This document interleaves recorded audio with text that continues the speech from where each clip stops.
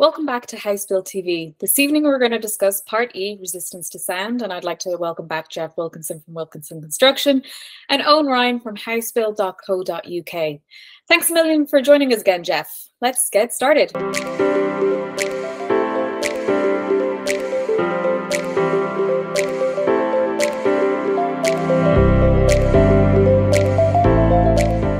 So, in today's podcast, we're going to be talking about approved document E.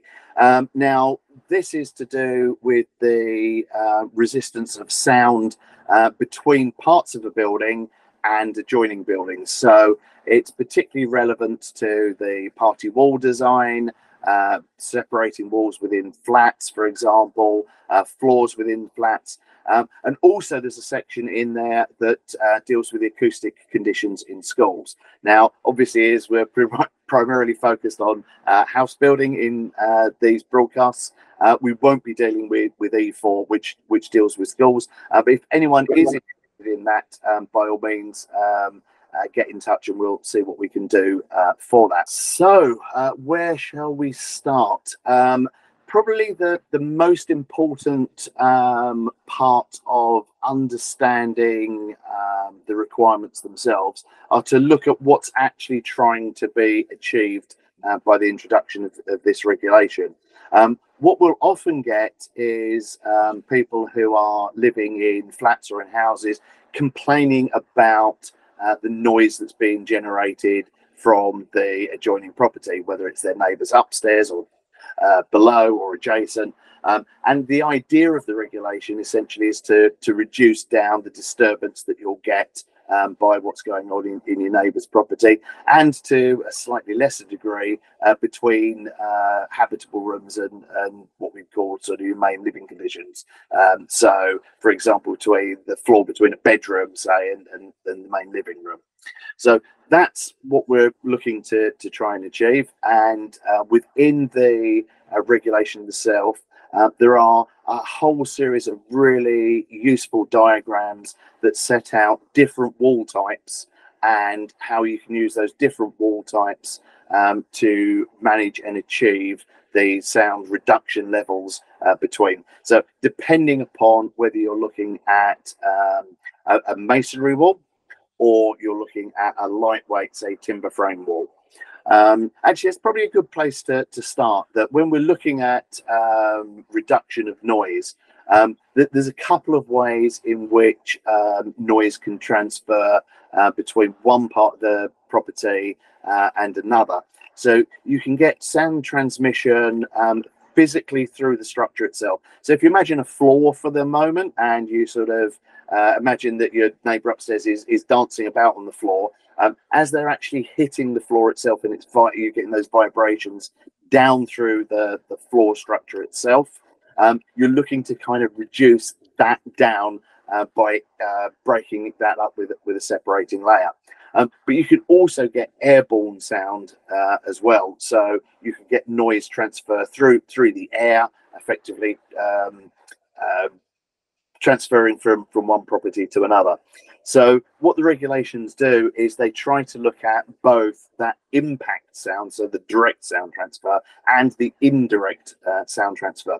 But what it's not doing, I think that's perhaps reasonably important to point out at this stage, is it's not dealing with a noisy party in a garden 3 doors away kind of thing. It's not intended to do any of those things, because that's going beyond the construction and the boundaries themselves. But sometimes there may be a planning condition that relates back to that. So if, for example, your property faces onto a railway or onto a noisy motorway, then there may be additional requirements that are introduced through your planning consent to deal with those. So just be aware of the fact that sometimes the sound reduction measures that you may be asked to put in can go beyond what you see within the approved document.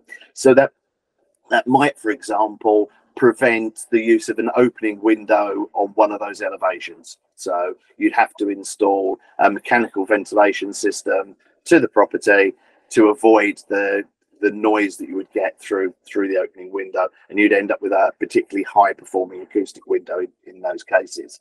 Jeff, Yeah. on masonry walls, you're well in Ireland. I'm not sure. I'm sure it's probably the same in the UK. You can't do back-to-back chasing of certain depths. Yes. So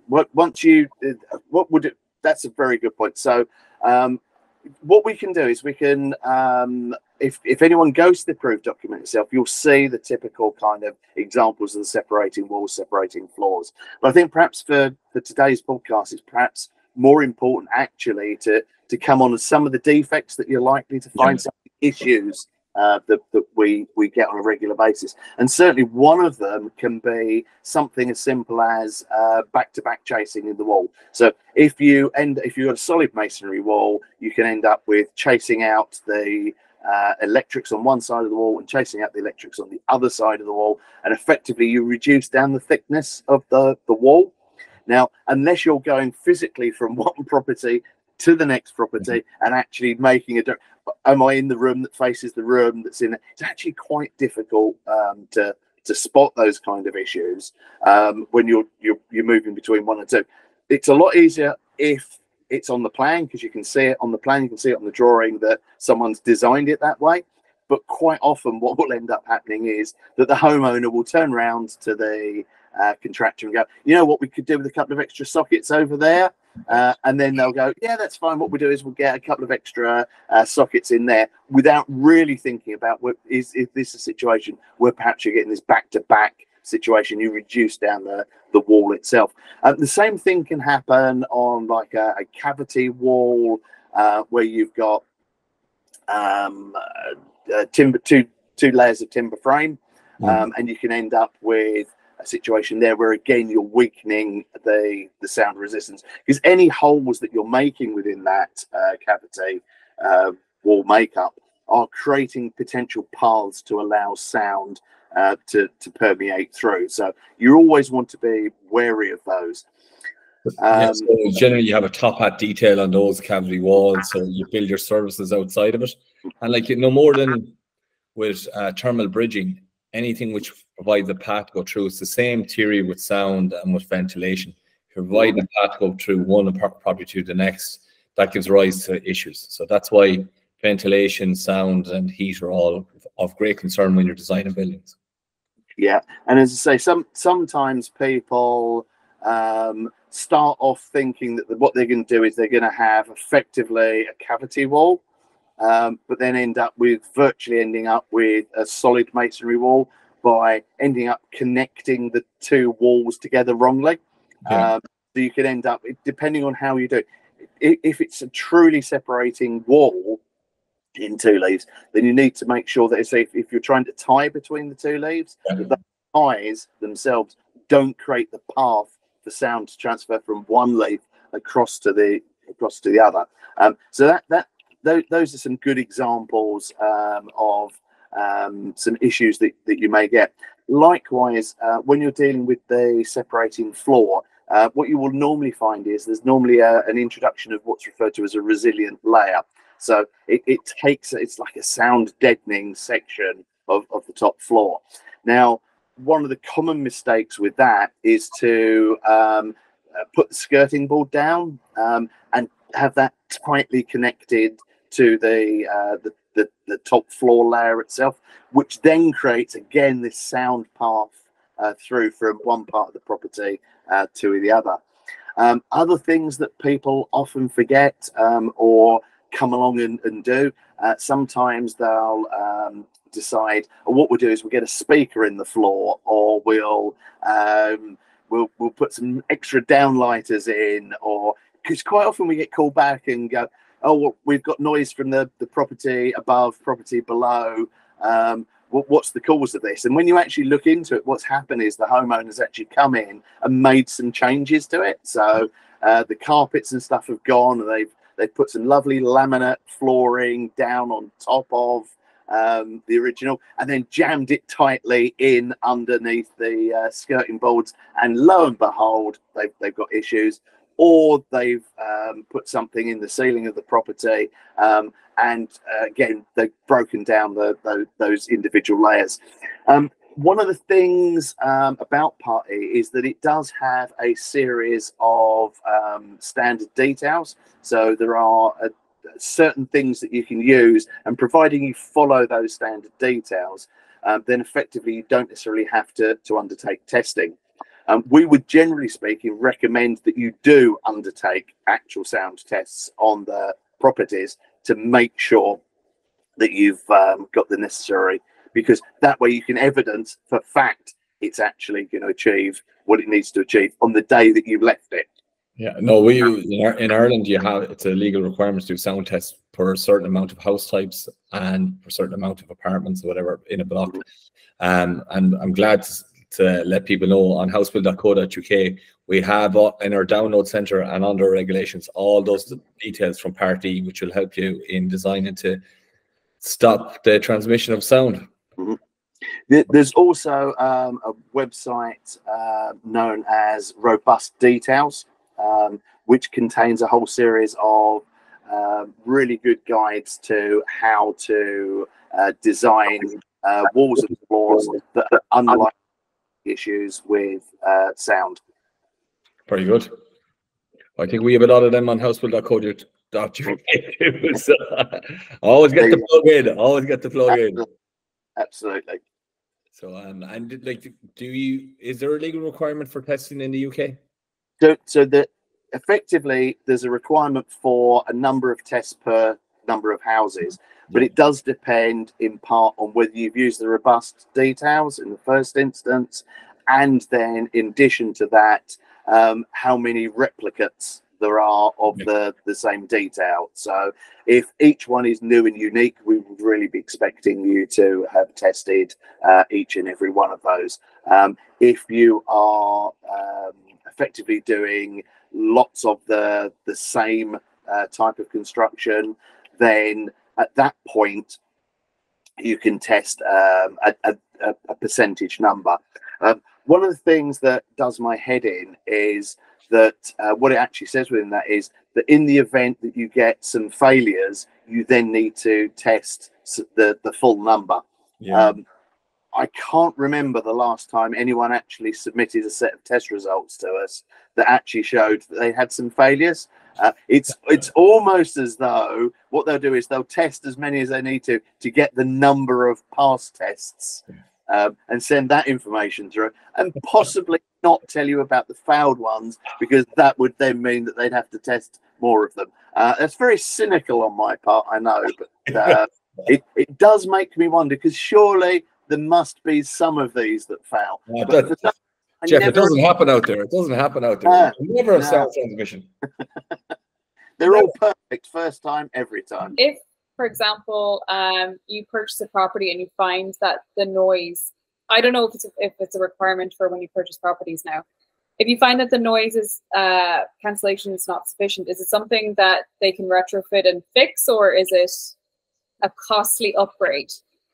So ideally what you want to do is you want to, the first thing to remember is that for a lot of people, their view on what a noise level is can be very, very different, and what your tolerance ratings are between them.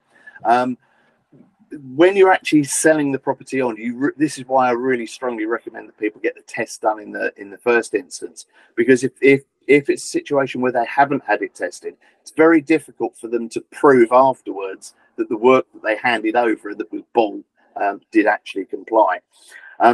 So if you go down, and let's say this is one of the properties that didn't actually have a test on it, and you subsequently find that it's then tested and it fails, then it is quite difficult to establish where the failure is coming from.